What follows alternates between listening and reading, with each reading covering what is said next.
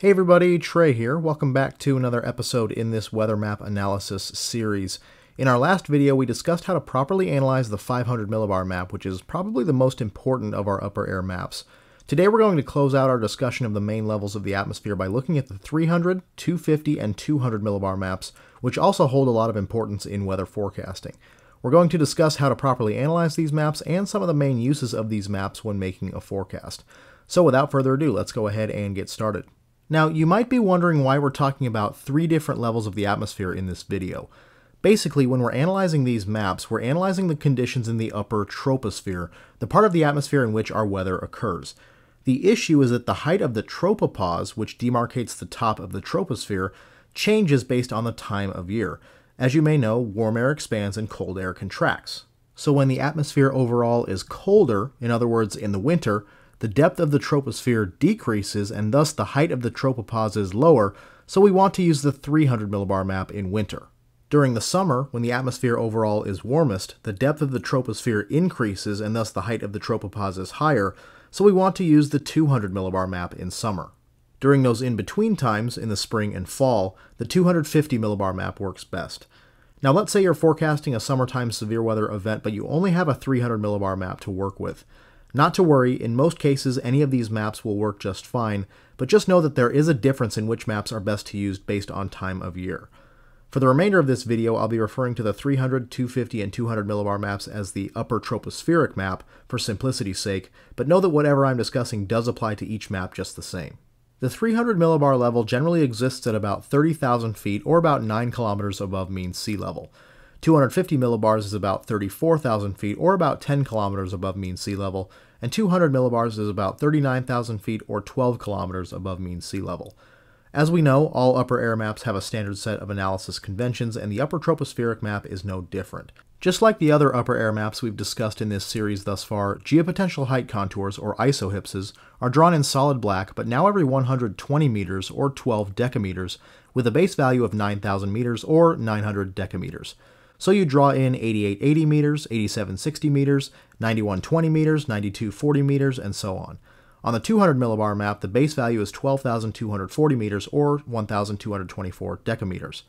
Isotachs, or lines of equal wind speed, are drawn as dashed purple lines every 20 knots with a base value of 30 knots, and you can shade them in as you deem necessary.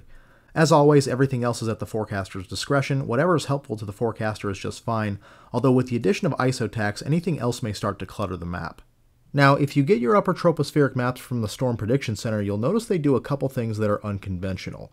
First, on the 300 millibar map on the SPC mesoanalysis page, as you see here, they draw their isotachs in solid blue starting at 60 knots, and they use a blue and purple color scale to shade them in, with purple colors indicating stronger winds. They also include a quantity called divergence, which is contoured in solid pink. We'll talk more about divergence in just a bit. If you use the 300 or 250 millibar map from their upper air maps page, you'll see that instead of drawing in the geopotential height contours, they draw in streamlines which help visualize airflow. Streamlines are drawn parallel to the wind direction, and while these are not the same as height contours, they do give you a very similar picture because the farther removed you are from the surface of the Earth, the less of an impact friction has on wind speed and direction. Therefore, the height contours in the upper troposphere are generally quite parallel to the wind themselves.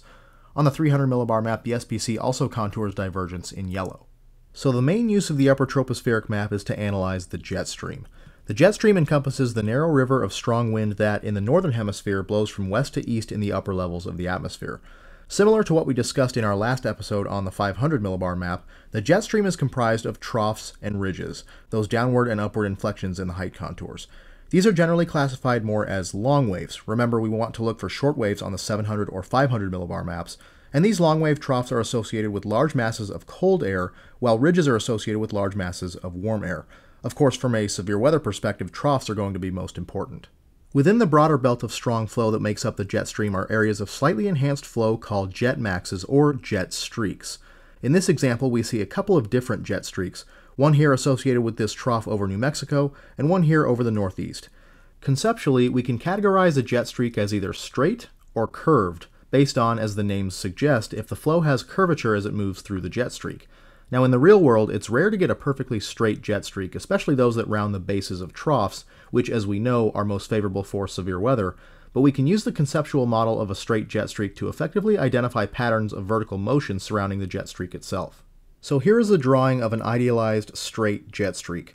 We'll assume that the maximum in vorticity or spin exists on the north side of the jet streak, and the vorticity minimum exists on the south side.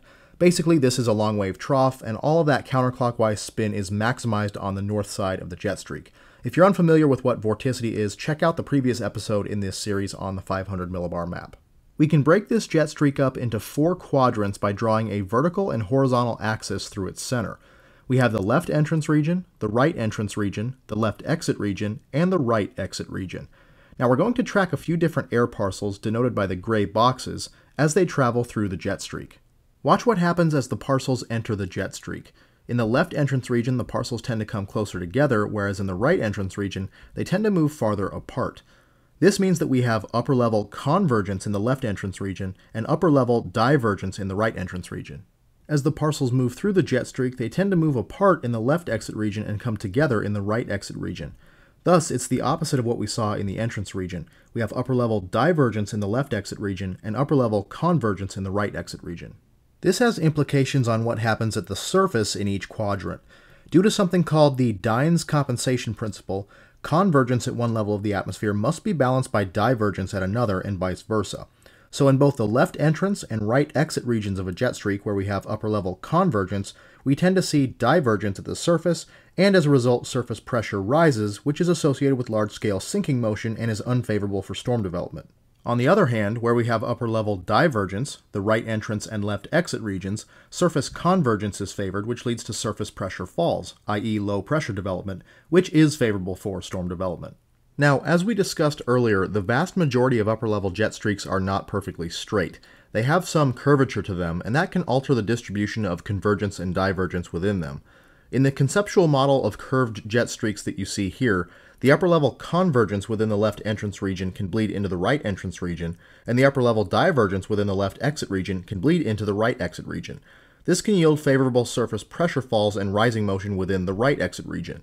I won't go into the math and physics behind why this is the case, we'll save that for another day, but the conceptual model turns into more of a two-quadrant model rather than a four-quadrant model. That's why even though the left exit region of a trough is statistically the preferred quadrant for severe weather outbreaks, we've had plenty of notable severe weather outbreaks in the right exit region of troughs. When I'm forecasting for a severe weather event, I really don't split a given trough into 4 quadrants. I just look at the entrance region and the exit region as 2 different entities. Another rule of thumb to keep in mind has to do with diagnosing the progression of an upper-level trough, and it involves where the strongest jet stream winds are located within the trough. If the strongest winds are located on the left side of the trough axis, the trough will continue to mature, become more amplified, and move farther south. If the strongest winds are located on the right side of the trough axis, the trough has passed peak maturity, will become less amplified with time, and move farther north. If the winds are about the same on either side of the trough axis, it will remain at about the same amplification. So in this example, notice how we begin with the strongest winds relegated to the left or back side of the trough, and the trough continues to deepen and move generally southeast. But as the flow moves through the base of the trough and onto the right side of the trough axis, the trough de-amplifies and moves off to the northeast. So that should give you a bit of a conceptual background on the distribution of vertical motion within an upper-level jet streak and how to diagnose a trough's progression. In general, we want to be looking in the exit region of troughs, although on rare occasion the right entrance region can still be a favorable location for severe weather. Now, if you've followed me for any length of time, you know that I talk about diffluence aloft when analyzing upper-level troughs. Diffluence is basically directional divergence. It's the spreading apart of those wind vectors in the upper levels of the atmosphere which creates a void. And to fill that void, air is brought upward from below, and that's how you get large-scale rising motion that can prime the atmosphere for storm initiation in a given environment. So when you're looking at a trough on an upper tropospheric map, you want to see those wind barbs spreading apart in the trough's exit region.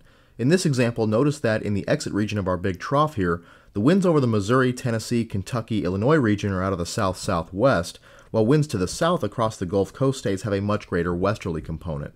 This is very well-defined diffluence over a broad region, meaning that rising motion is present from the Midwest all the way down into the southeast, defining an area where storm formation is possible associated with this trough.